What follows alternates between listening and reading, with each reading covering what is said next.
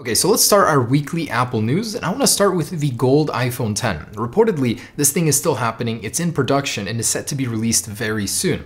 Vanny Giskin is claiming that Apple is working on a golden iPhone X, well, not working, it's already in production, with a codename of D21A internally. This thing was actually supposed to be released alongside the other two colors, space gray and silver, earlier this year, but Apple ran into manufacturing issues, and now, as sort of a way to boost the mid-year sales, it's in a slump right now, Apple's going to release it with a new color, gold. It'll be the same one as the iPhone 8 and 8 Plus series, that blush gold look.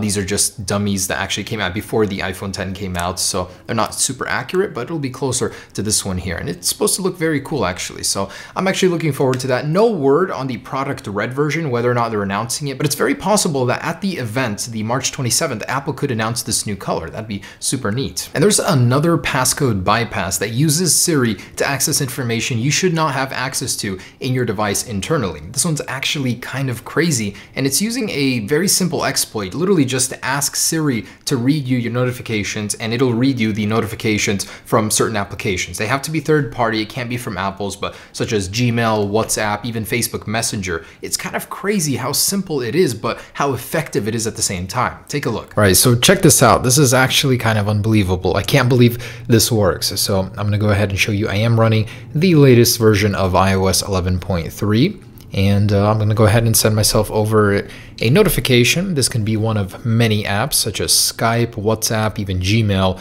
And as soon as I receive that in a moment here, there we go. And just with the device locked, I'm going to go ahead and ask Siri, "Hey Siri, read me my notification." You have notifications from Gmail. Everything Apple Pro. Evil email Siri. Do not read. You are not supposed to be reading this email right now because it is hidden behe. That's all I have. So there it is. It just read me my notification, which is clearly locked, and I'm not allowed to jump in and actually access it without a passcode. That is ridiculous. And earlier today, Apple made a statement. They said that we know this issue, we're looking into it, and we'll be fixing it in a future software update. Unknown if it'll be on iOS 11.2.7 or the final release of iOS 11.3. Either way, we'll be coming here very soon, so stay tuned for that. And by the way, lock your applications from appearing on the lock screen, any of them that would be affected by this, because this is actually a pretty big security hole. And this next one is hilarious. I could not believe it when I actually saw it.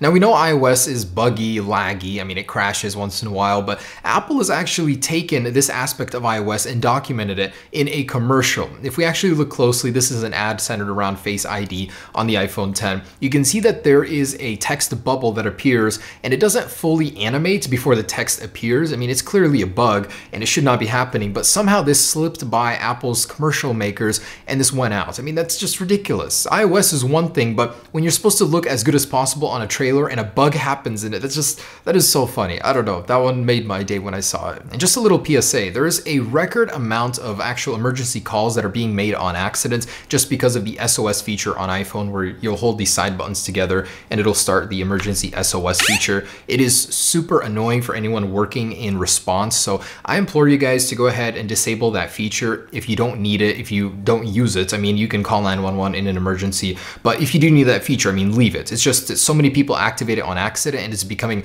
a huge problem. One guy actually activated it in his sleep and woke up to police at his house just because of that. Me personally, I activated it on my Apple Watch while riding my motorcycle, and it alerted all of my contacts that there was an emergency. My mom was freaking out. Like, seriously, turn it off if you don't need it. It'll make your life much easier and emergency responders. And this one is a little worrying. So your phone may share data with authorities without your consent or without you even knowing about it, just by being near a crime scene. Now, Google, if you have a Google application on your phone with location services enabled, this is basically working already. If you're around a certain area where a crime happens, the authorities can actually take your data without your consent from Google, and you can be incriminated for that. I mean, of course, if you did the crime, otherwise you have nothing to worry about, but still, I don't want to be a part of this. I don't want my data to be looked through just because I was near a crime scene. So if you guys have any Google apps that have location data enabled, besides Google Maps, of course, then do disable that if you do do care about this thing. And Apple has officially announced several new bands for the Apple Watch. They're calling it their spring collection, vibrant colors for spring,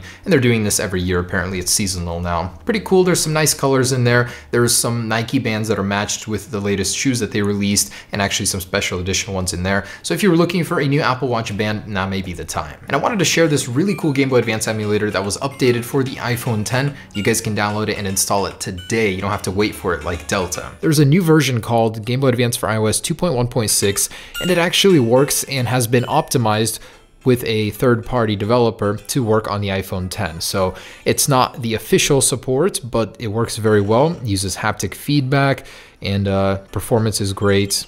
Everything works. It's basically like Delta for the iPhone 10, except it's here and you can download it right now. You don't have to wait years and years and years for it. So I'll leave a link to where you guys can download this down below in the description. And I wanted to share this with you, kind of cool. The Parallax View, an application that allows you to really put the AR in your iPhone to use, has came out with a new setting for their app. And it's kind of cool how you can like peek inside of this box, and it's got a lot of references to Apple and old stuff, Courage, One More Thing. Cool. So just thought I'd share this. It's called the Parallax View. You can download it in the App Store. And lastly, even more WWDC wallpapers. These were 3D modeled, then rendered by Martin Hajek in many colors. They look super awesome. So if you wanted to grab one of those, I'll leave a link down below in the description. They are very awesome. All right, guys, so there it is, just a quick little update on the latest Apple news. I would definitely buy a gold iPhone 10. I do hope that Apple releases that, but at the same time, it would be a battle between the product red, so I hope that one is still happening too. And I do hope we see it at the actual March event. That would be neat. So stay tuned for any and all new updates.